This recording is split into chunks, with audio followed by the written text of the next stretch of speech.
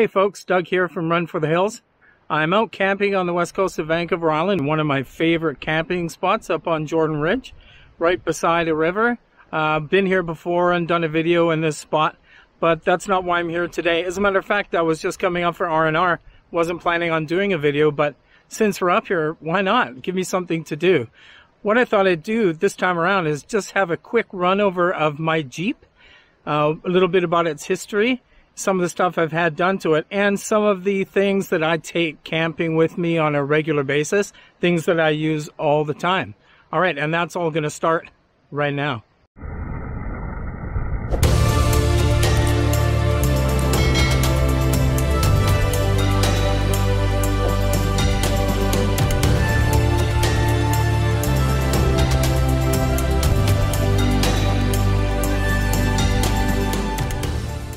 So my Jeep is a 2013 Wrangler 4-door Rubicon. I bought it new. It's not my first Jeep. I've had quite a few. I've had a 77 CJ7. I've had an 81 CJ5. I've had a 92 YJ. And I had a 2008 4-door Rubicon just like this one. But when 2013 came up with a new engine, I decided to trade it in. And I got this guy right here. It's been a great machine. Boy, I love this Jeep. I always have. I have no intention in getting a new one. I know a lot of guys, they can't resist. I can. This Jeep is sticking with me to the end. You can keep them running for a long, long time, and that's what I plan to do. As I said before, I love this machine, and I've had a lot of fun making it into the machine that you see here.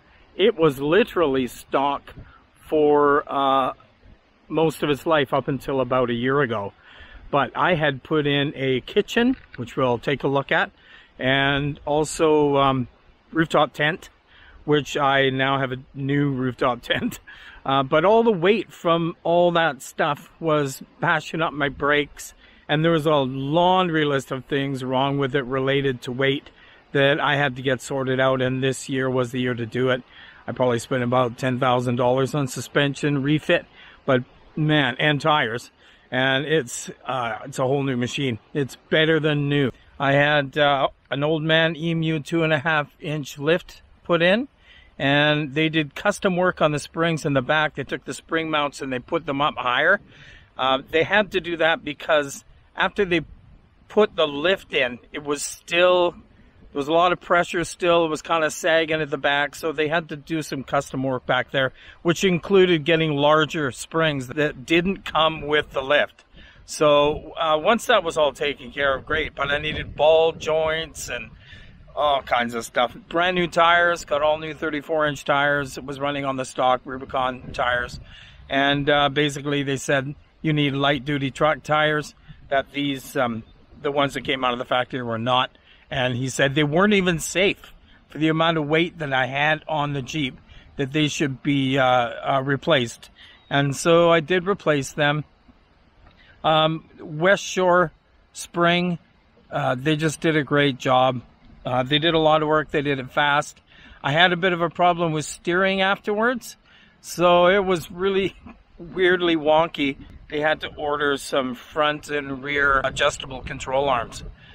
Those weren't cheap, but what a difference. When they put those in, couldn't believe it. It drove and still does drive better than it did when I first got the Jeep. Very, very happy with that. So all those things put together satisfied my need for having a truck that can go pretty well anywhere. And I'm not a heavy off-roader. I don't take a lot of risks or bash the Jeep around, but just a lot of rough roads. And with plans to go up to the Yukon and whatnot this summer, I wanted to make sure that I had dependability on my side. Well, here's the inside of the Jeep. And make no apologies for how messy it is right now, because I am literally camping. Front seats. I've never liked Jeep seats that much. I don't think they really grab onto me that well. But I got the leather ones when I got this 2013. and they were quite a bit better than the cloth ones, at least I thought. And I got a couple of mounts up here for holding the Osmo action camera and my phone, etc. And I got a baseball bat down there. Really, I just use that for hitting rocks. And yeah, so let's take a look in the back. Okay, so these seat covers I bought, these Smittybilt seat covers, I was skeptical at first because I heard that the mounting or the elastics underneath the seats would break. But I've put my fat can into this thing 1,000 times and it's never broken. But they are really great for storing all your little stuff. And I have tons of little things. Some of them don't have anything in them right now because I'm camping. But these are just great. They were a fantastic investment, I thought. I just keep the 60% seat down, and I use that to put my table on and things like that. And I've got my kayak back here. And basically there's room for everything. There's all my camera gear on here. And I put the solar up there. That's where the solar goes. Ready light cover goes here. And if I bring rifles, which I have this time, they slip nicely into the sides. Also my ladder for my tent, it slips right in here perfectly, like it was made for it. It's just great. And here's my propane tank. I use that for the scuttle. Sometimes I don't feel like pulling it out, so I've got the little bottles too. They definitely last long enough for a trip. This is the Pentastar engine that came with this Jeep. It's totally stock, 3.6 liter Pentastar engine, I think 2013, which is this year, Jeep. I believe that it was the first year they put that in there, and it's never given me any problems at all. I've never thought that Jeeps went fast enough or were powerful enough, but this is what they've given us. And I've had no complaints. I've got about 55,000 kilometers on it, and I love it. Never had any real problems. So this is my dual battery system. Let's take a quick peek at that. Very simple setup. So when I originally considered putting in a dual battery system in my Jeep, I was a little worried because everything I saw on the internet that could get me to my goal was very, very expensive. But after a little research, I realized I didn't need any of that stuff. And my friend is an auto electric guy, and he helped me out. I had to order the batteries and the dual battery tray. But when they came, he tore all that stuff out, put in a set of new cables and a solenoid, and that was it. Now I've got a second battery that I run everything with, which is fantastic. I've been using it for maybe 2.5 years now. I've never had a problem, not even a blip. As far as the batteries go, of course, those are great. Ultimate batteries are great. And I've never had any complaints with this either. So, yeah, it's a lot of fun. The only thing that kind of pees me off sometimes is these tend to pop out occasionally. So now I'm a little bit more careful with them. And so that doesn't happen. So I use my floppy panel, solar panel, and it just goes wherever, sitting over here behind me right now in the sun. And my fridge and phones and everything I need, camera gear, etc., is all run through that. Never had a problem. And believe me, I saved hundreds and hundreds of dollars just buying a new set of cables and a solenoid and not spending all that money on one of those genius systems that are, I don't know how much they cost, so I'm not even going to say, but hundreds of dollars. So I'm very happy with that. I'm glad I did it. This is my Ferretti tent. I've shown it already in other videos, so I'm not going to spend a lot of time looking at that. But basically, if you've probably heard of a roof nest, I think they're the most famous. It's exactly the same tent as that. And basically there's about 4 or 5 different companies that use the same tent. They're all built in the same factory. I'm finding it to be a lot of fun. My other one was a Tepui. It was quite large, and it opened over the back, and it gave the back of the Jeep where you cook kind of a nice awning over the back, really. But it was cumbersome and big, and since I do this mostly on my own, I needed something that would go up and down fast and I can shut this and open it in a minute, which is fantastic. I'm very happy with it. It's a lot of fun. It has a rain fly too, but it doesn't do anything, so I just keep it rolled up. It's kind of useless, but a lot of fun. I run the, oh, here's my garbage picker-upper. I run the Sunseeker awning, and I got that at the same time as I got the Rhino rack.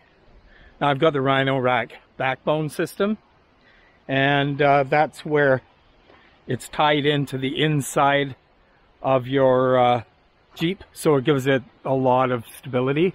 Can't really see it too well, of course. It's got stuff all over it right now. But I thought that was a really good investment, considering I was carrying a lot of weight up there.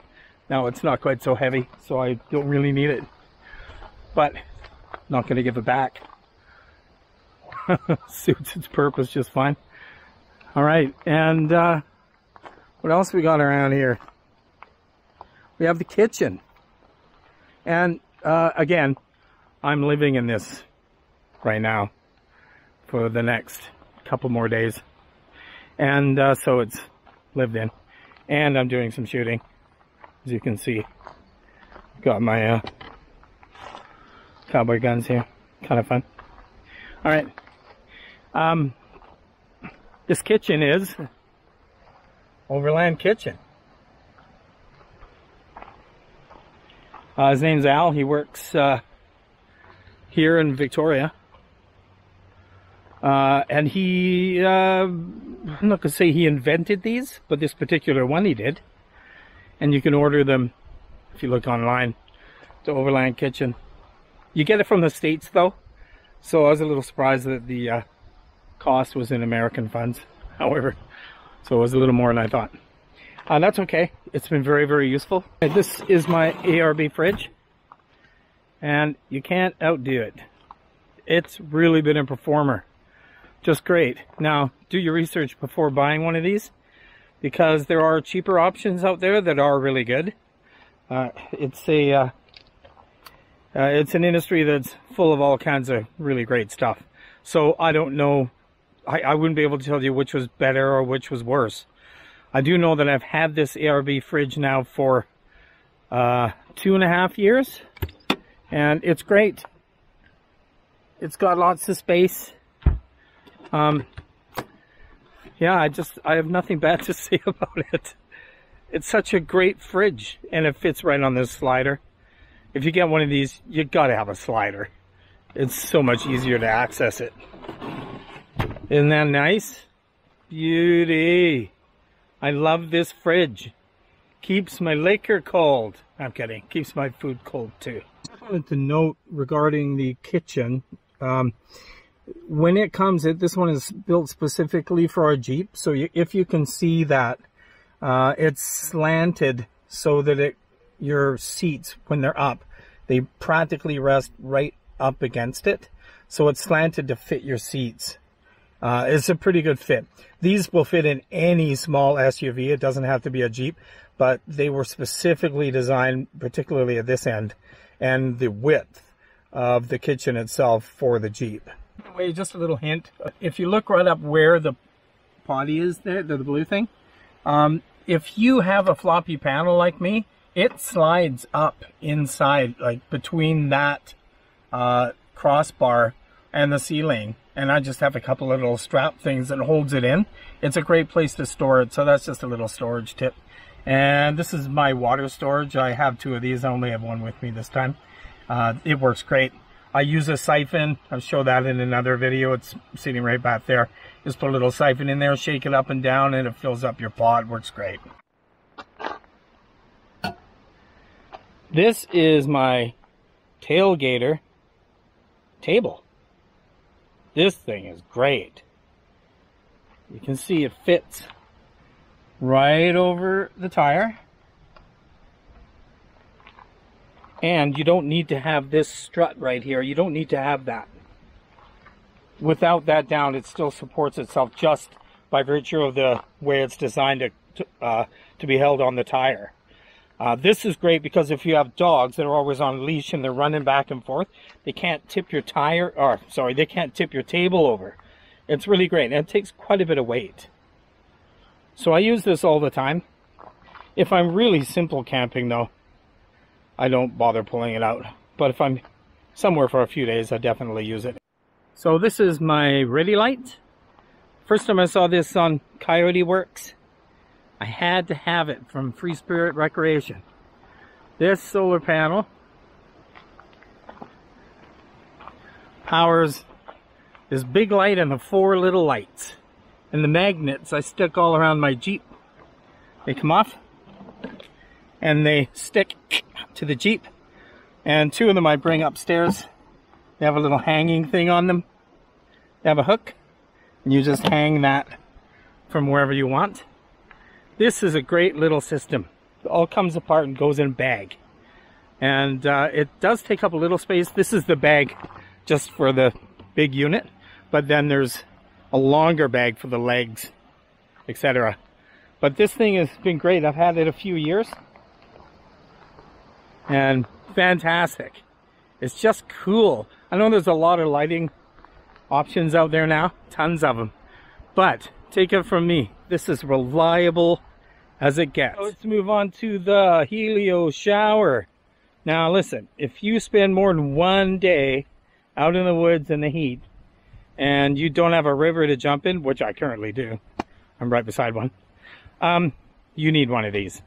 They clean dishes, and they can keep you clean too, or your little pet if they need to get cleaned off too.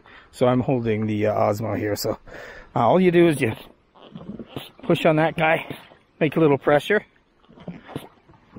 and then take a little hose, boom, boom, boom.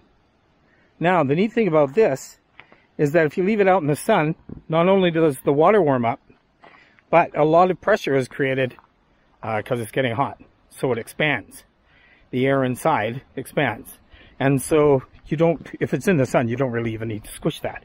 You've got power, not power, but you've got air force to get this water out of there onto your dishes the way you want. Helio. Don't get a cheap imitation because they won't last. I've had this thing, again, probably 2 years now. It's great. It's very reliable. I would store it with everything open in it though, because I would imagine that you could get mold in this thing. I just got that there because that's concrete. So yeah, I'd get one of these. Get them on Amazon.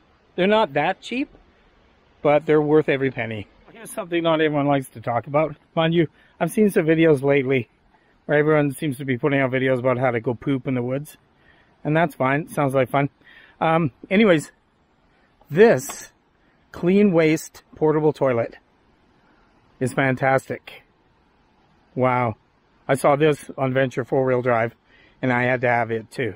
Not just because it's a toilet, and believe me, it's a great toilet. You just dig a hole or put a bag in there, sit underneath it, do your business, you're all good. But when you're not using it, it's a fantastic footstool or a coffee table. I use it for both all the time. And those legs, they just close up and they're flat, and you just slide it in like a little briefcase. What an excellent piece of machinery. If you get it, you're going to enjoy it.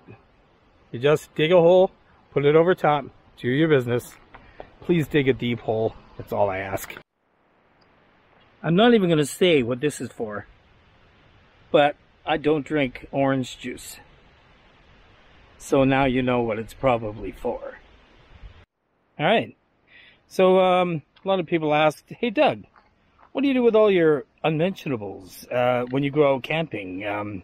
What happens with all those things? Well, I'd like to introduce to you bathroom in a box. So, all my unmentionables that I take with me camping, they're not even unmentionables. I was just kidding. They just go in this simple little box. Keep everything in it. For brushing teeth and having headaches and shaving if I feel like it, all those things. They're all there if I want them. Bathroom in a box, that's what I call it. Now, you might think this is weird, but at home, this is it. So, we used to live in a house with more than one bathroom. Now we live in a condo with one bathroom. And so, since I go regularly on camping trips and need to collect all this stuff to go on the trip, I decided, why not just leave everything, put it under the sink, and then my wife can have all the rest of the room in the bathroom. Wow, I'm quite a catch. Anyways, so that's what I do. Bathroom in a box. Everything is right where you need it. Boom. Just like that. Lift that lid. Boom. You're good to go.